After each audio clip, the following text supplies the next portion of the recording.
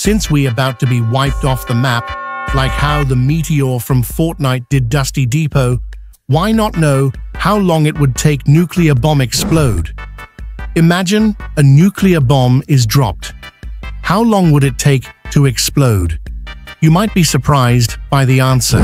When a nuclear bomb is released, it falls at a speed of about 600 to 900 meters per second. That's incredibly fast. Depending on the altitude at which it's released, it can take anywhere from 30 seconds to several minutes to reach the ground. Upon hitting the ground, the bomb doesn't explode immediately. There's a sequence of events that must occur. First, the bomb's detonator triggers a conventional explosion.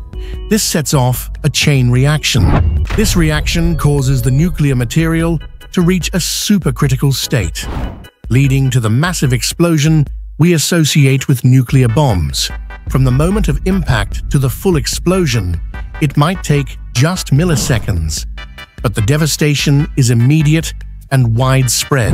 So, in total, the time from drop to explosion can vary widely, but once it hits the ground, the destructive power is unleashed almost instantaneously.